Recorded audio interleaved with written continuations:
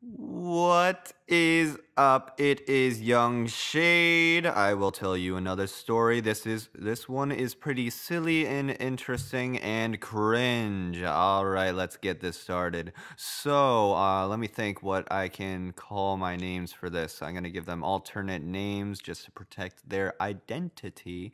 So Jimmy will be one of them. What shall be the other one?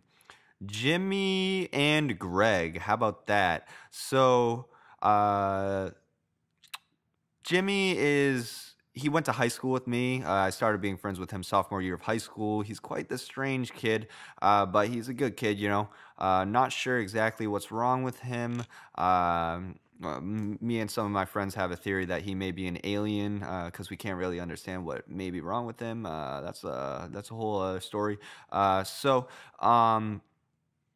Then Greg is a friend that I met in college. I met him, I think, sophomore year of college, um, and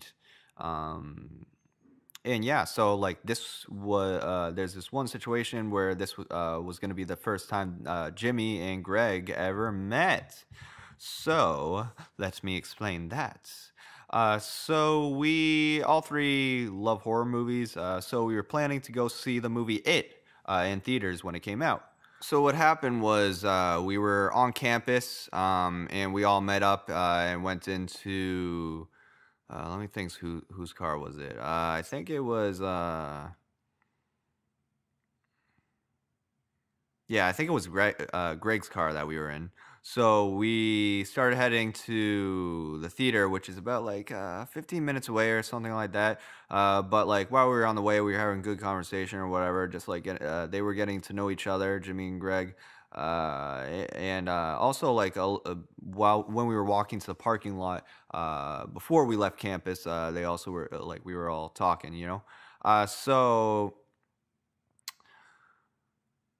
So yeah, as I said, Jimmy is quite the character, very interesting, quite strange as well. So we were, yeah, having good, relatively like okay conversation, like in the car, and then we were starting to get close.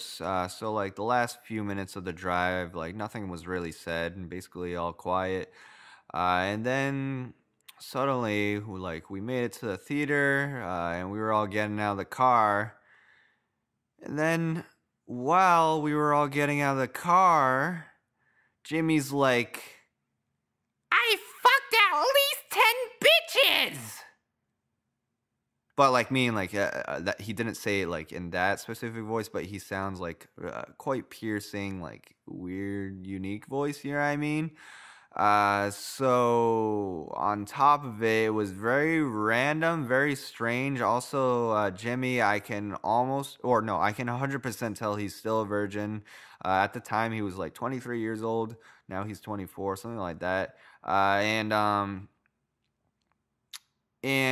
almost sure he never had even his first kiss.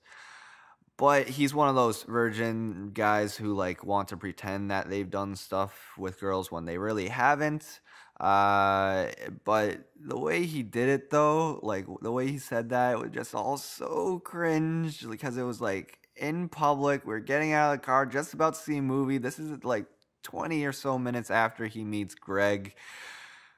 And just that statement is just like so unrealistic. The way he said it, the way he is, and just like so just cringe. But that was the story.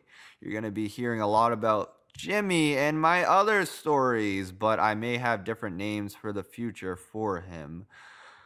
But he's quite the unique guy. I have quite the unique friends. Strange, cool, lit, savage, all the above. So that's why I am able to tell tons of stories. I am also all those adjectives as well. So would you please subscribe and check out my other stories? Thank you very much. All right, I gotta go now. Bada bing, bada boom. Yeah, all right, subscribe. Bye.